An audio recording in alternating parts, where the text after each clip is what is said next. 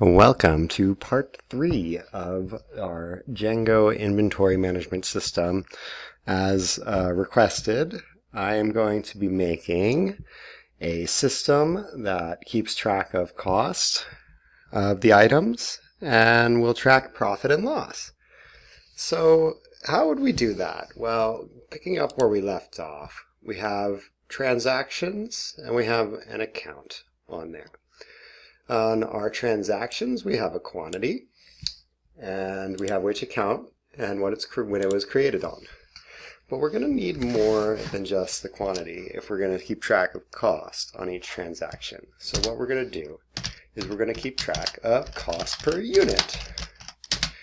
So that is the cost of every single one of these products, and that is going to be what's called a decimal field. Now, a decimal field is not like a float, except it's more accurate. So floats will fail at accuracy and are not suitable. Remember, not suitable for a currency related thing because, you'll notice if you start to add floats together that they may not actually add up to accurate to the cent numbers. So with a decimal field, we're going to decide a number of how many digits it can be. So let's say 10, because we're going to assume that, well, it could be wrong, but in this system that the maximum amount of digits that could be had are 10, which would be quite a large number.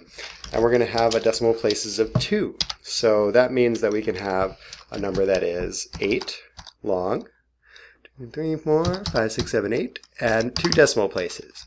So up to 8 or some single-digit millions of cost per unit. If you're dealing with something that costs more than 7 figures per unit, well, you're in a very good business, and I encourage you to stay there. But otherwise, this should probably be sufficient for our cost per unit. Secondly, we're going to need to actually keep track of something else on our inventory account too, which is not just the sum of units going in, but also the average cost per unit equals, again, a model's decimal field. And we're going to say max digits equals 10, decimal places equals 2. So, as well as keeping track of the sum, we are going to be keeping track of how much on average they cost. And the reason we're doing this is there's a few different inventory management techniques for keeping track of cost. This is going to be the simplest one. We're going to keep the average cost. So when we make purchases, the average cost is changing depending on our purchase prices. And when we sell, we're going to expense it at that price. So that average cost is what we're going to deduct from cost. We'll look at the sales price, and that's our revenue, and we take the difference between them, and that's the profit.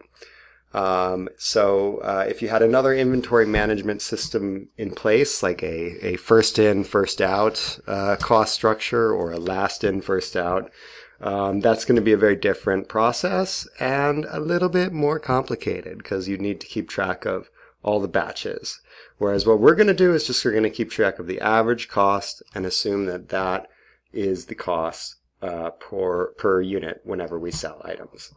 Okay, so enough talking. Let's start doing.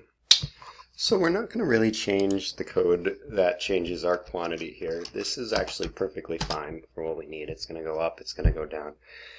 What we need to do is add a slightly different code for when we purchase something and for when we sell it. So the quantity has been adjusted now after this. So let's say if self quantity is less than 0, which is to say if we are reducing the quantity of our inventory, then we know that that's a sale, right? So is sale. So otherwise, we know that it's a purchase. Okay, cool. So what happens when we have, well, let's say a purchase first, because a purchase is going to impact our average cost per unit up here. Okay, well, first let's get the total sum of what the entire value of our inventory is. So we can do that by taking the so total value of purchase is equal to our self quantity times our self cost per unit, like so. Alright, so, and it's given me a little grief, so we'll see if that works, but who knows, you know. So, okay, so the total value of the purchase is the quantity times the cost of the unit, and then the total value of remaining is equal to the, so of the pre-existing inventory is equal to, we're going to do self account sum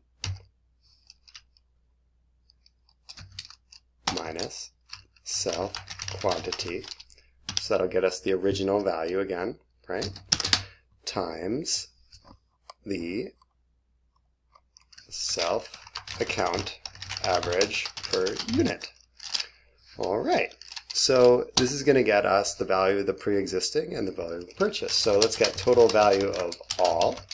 What we're going to do is total value of purchase plus total value of pre-existing.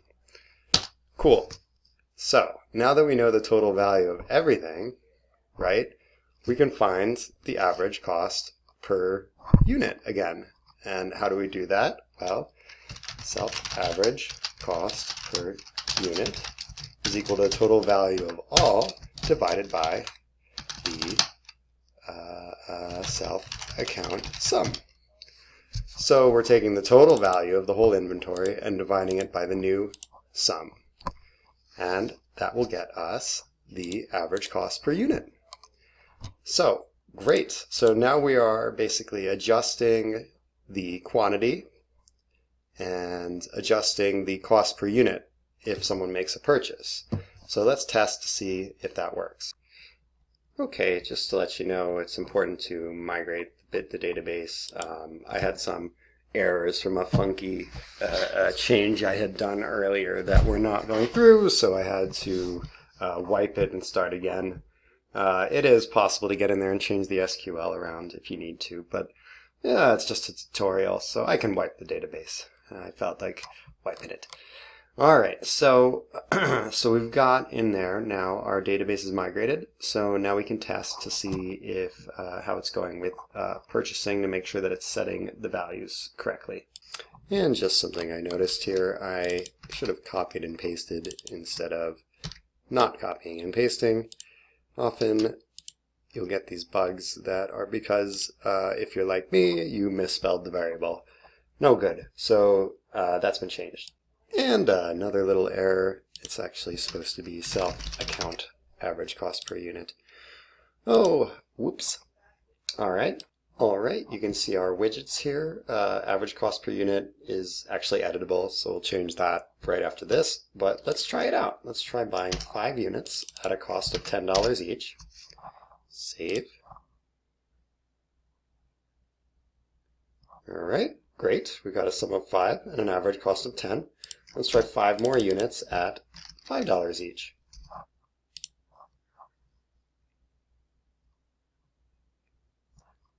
Great, that seems to be working. So 10 times 750 is 75. 10 times 5 is 50. 5 times 5 is 25. 75. Looks good to me. Alright, so we're going to add one more field. Profit or loss is going to tell us the total profit or loss of this transaction. And it's only going to occur on sales. So while it is still a decimal field, it has the possibility to be null and blank because it might not be occurring, especially on purchases. And then we can do a lot of funky things. You probably would want to know profit and loss over time periods, but we're not going to do that this one. We're just going to do the overall profit and loss of the inventory account. We can advance it a little bit further next time maybe, if that's where people want to take it. So please leave comments if you have any ideas, but for now we're just going to have a simple system where it's going to have the total profit or loss equals models, decimal field, max digits, 10, decimal place, 2, default equals decimal 0. Great. All right. So let's go into the admin panel, and we're going to change the read-only fields to not only to sum, but what else we got here? So average cost per unit. We don't want them being able to change that around either, and we also don't want them changing around the total profit and loss. These are all calculated fields. Okay, so we'll do one more, make a migrations. And then we're going to migrate. Let's assume this goes well. Yes. Okay.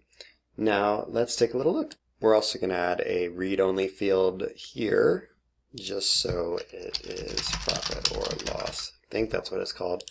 And yes, profit or loss. Okay, so that'll come up as read-only as well. Okay, so in this sale, the cost average isn't going to change, the average cost per unit, because we're selling it at that cost. We just need to know as well how much profit we're going to make from it. So let's do that here.